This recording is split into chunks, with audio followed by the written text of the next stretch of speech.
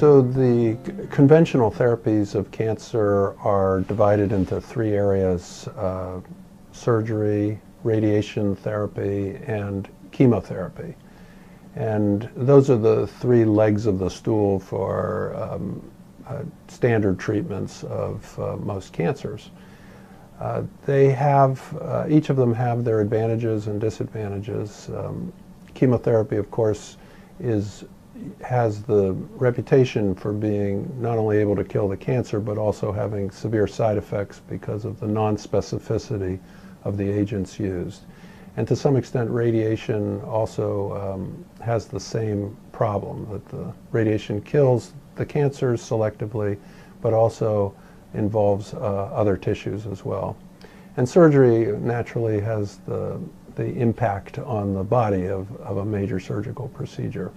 And people can only tolerate so much surgery. Another approach is to make use of some of the targeted therapies that are available in the form of monoclonal antibodies. So antibodies have the ability to bind to the surface of cells that express certain antigens, and they can be very highly selective. Photoimmunotherapy was an idea launched by my colleague Hisataka Kobayashi a number of years ago. Photoimmunotherapy can be viewed as a continuum of this kind of thinking, in that we use the antibody to get high selectivity for cells, but then destroy it using a photosensitizer, whereby near-infrared light is used to activate a molecule that in turn kills the cells very selectively.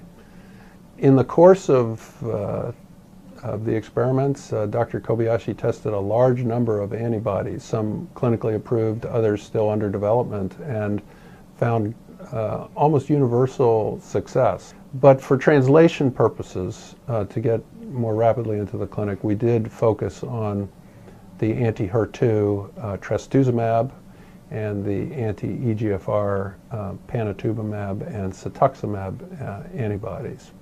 So one of the first trials that we envision is in patients with head and neck cancers. We certainly foresee practically any tumor that is close to a surface.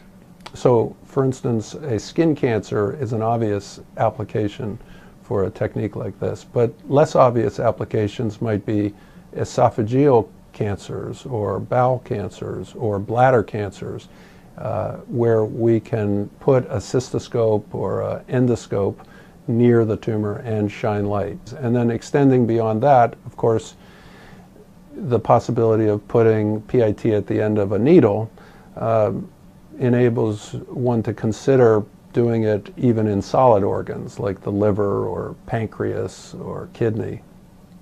So the advantage is that the antibody conjugate will find the tumor for you, and all you need to do is provide the light, and the light will kill the tumor. So I think this will be a very engaging area to watch over the next few years as it's tried in more and more tumors.